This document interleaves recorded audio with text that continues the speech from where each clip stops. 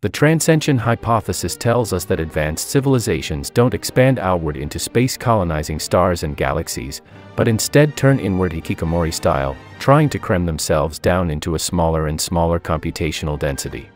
It claims that all alien civilizations are following this universal evolution pattern, progressing from biological to digital intelligence, then scaling themselves down to the quantum computing level, and ultimately toward black hole-like conditions, where space, time, and matter reach their computational limits.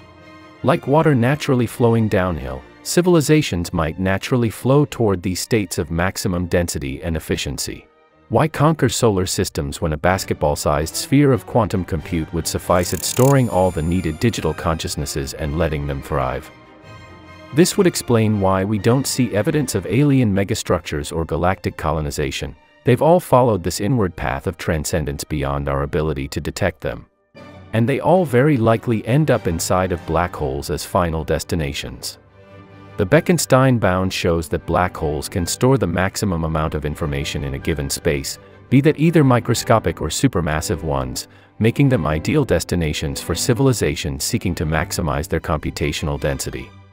The extreme time dilation caused by gravity means they could compute and experience very large amounts of time while the outside universe is in super fast forward motion.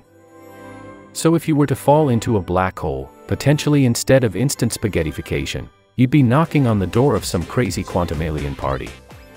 Explore the other obscure Fermi paradox solutions in the full video.